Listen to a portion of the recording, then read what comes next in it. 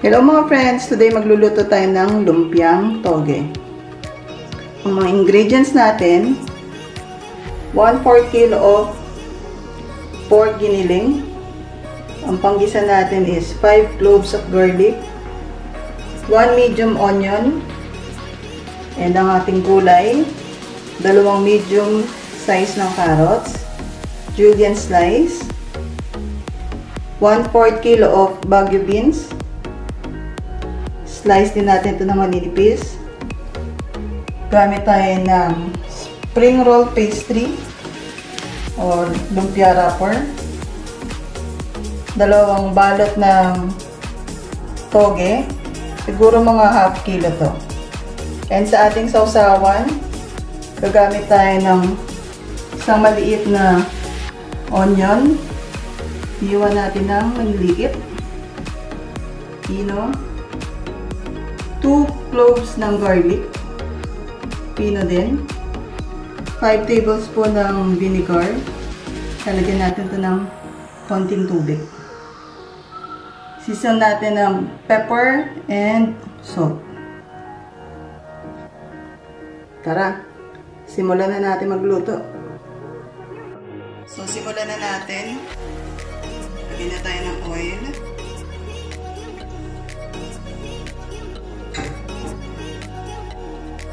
Yan yung ating bawang.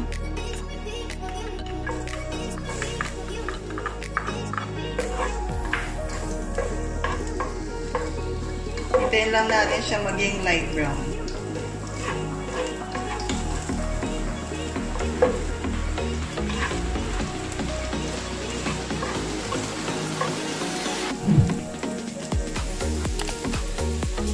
Once light brown na, sunod na natin yung ating onion.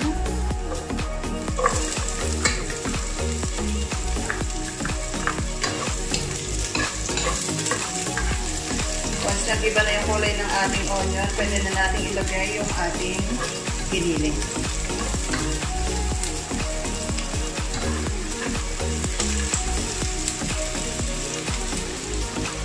Yung pork natin, nasisunan natin ito ng salt and pepper.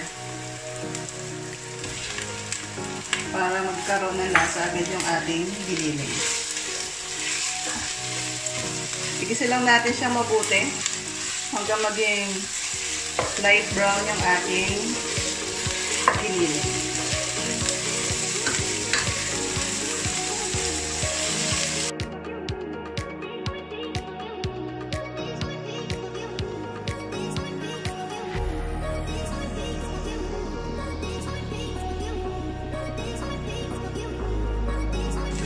Once light brown na yung ating giniling, pwede na natin ilagay yung ating carrots.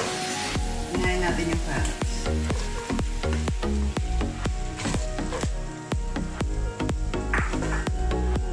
Igisa lang natin siya for 2 to 3 minutes.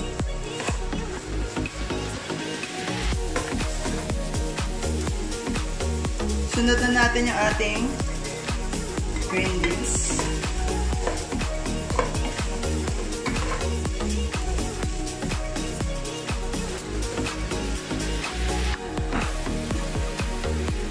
Ang ating bagu beans. So, igisa lang natin siya for 3 minutes, 2 to 3 minutes. Since naka-quarantine tayo, maggulay naman tayo. Pwede nyo rin lagyan to ng tokwa, fried tokwa, and kamote. Now, pwede na natin ilagay yung ating toge. Kaya natin hinuli yung ating toge para crunchy pa din siya.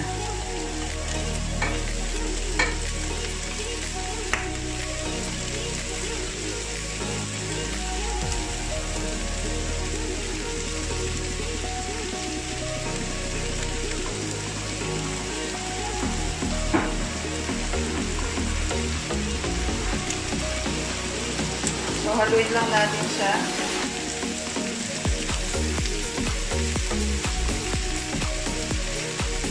Lagyan natin ng konting tubig.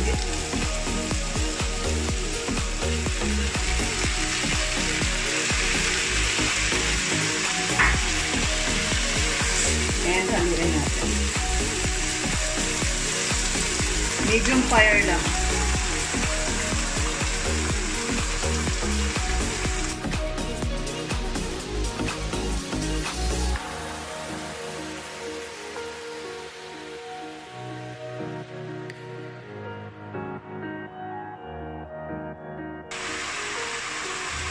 So, after nating igisa yung ating toge for 3 to 5 minutes, luto na yung ating lumpia. So, palalamigin lang natin to. Lagyan natin sa strainer. Once lumamig, pwede na natin siyang ibalot sa ating lumpia wrapper. Ilagay lang natin sa strainer yung ating gulay. Hintayin natin lumamig bago natin ilagay sa ating lumpia wrapper. Habang pinapalamig natin yung ating gulay, gawa na tayo ating sausawan. Mga 5 tablespoon ng suka.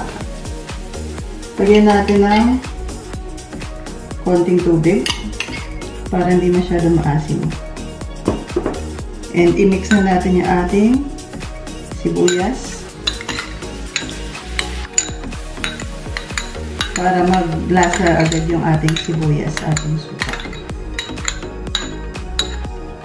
Mas pino, mas maganda.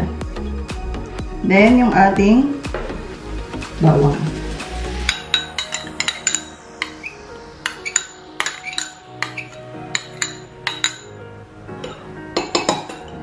Haluin lang natin siya.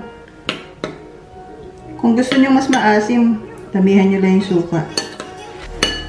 And, gamit tayo ng salt para may lasa yung ating suka. So, mga half teaspoon ng salt. Tunawin lang natin siya. And lagyan din natin siya ng konting paminta.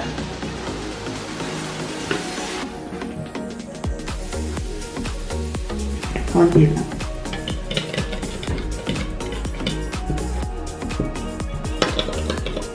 Yan. Hintayin lang natin ma-absorb ng suka yung ating bawang and sibuyas. Kung gusto nyo medyo matamis-tamis, lagyan nyo ng konting asukal. Ayan. Ready na yung ating sausawan.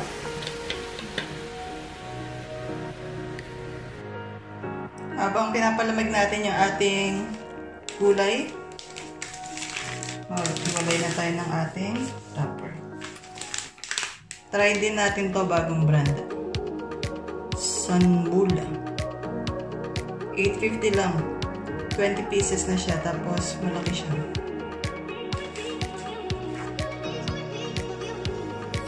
More than isang laman.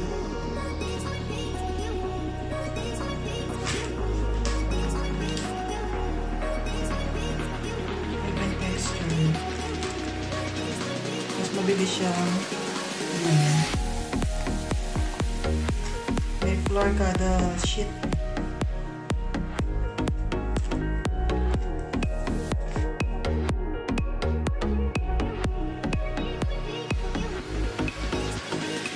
Yan, pwede na natin balutin yung ating lumpiang toge. So, gamit din tayo ng tubig.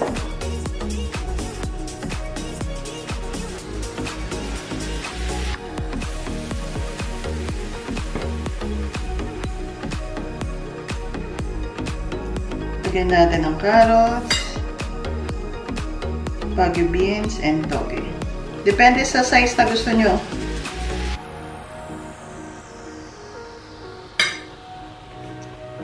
So, i-roll lang natin siya. Hatakin natin para siksik.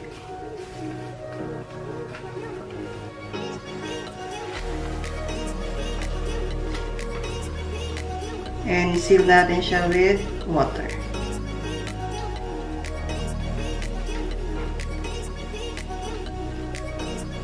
Yan.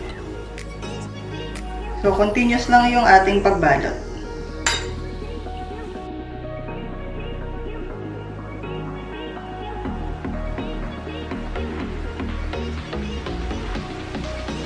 Yan.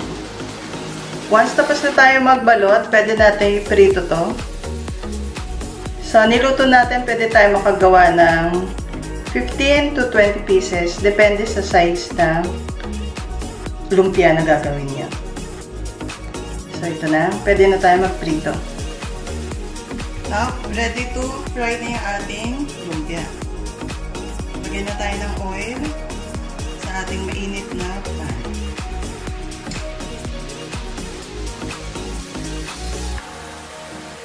And, painitin lang natin siya.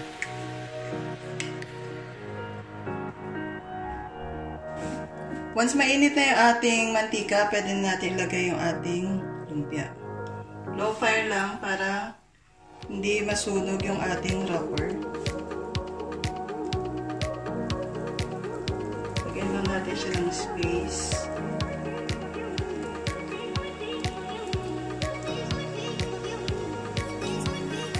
Once golden brown na siya, pwede nating balik na rin.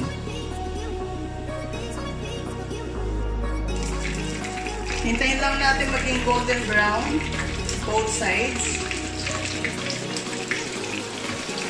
Para siguradong crunchy yung ating lumpia. Ngayon, lalagay natin siya sa strainer para lumamig ng konti. And ready to serve na yung ating lumpia.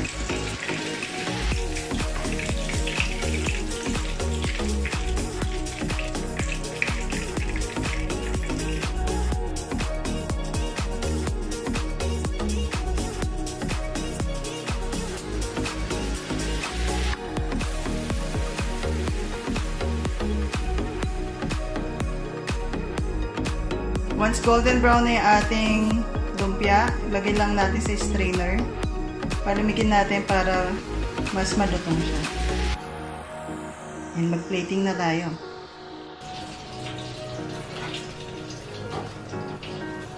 Tingnan natin kung malutong na siya.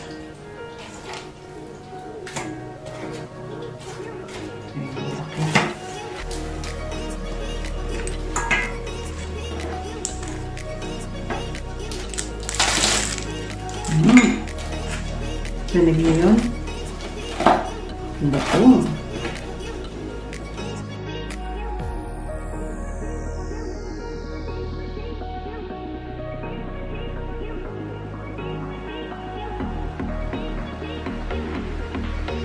And here's our finished product, Lumpiang Togue.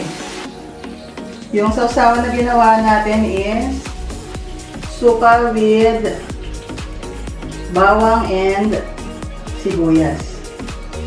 Pwede din kayong gumamit ng ketchup para sa inyong dip.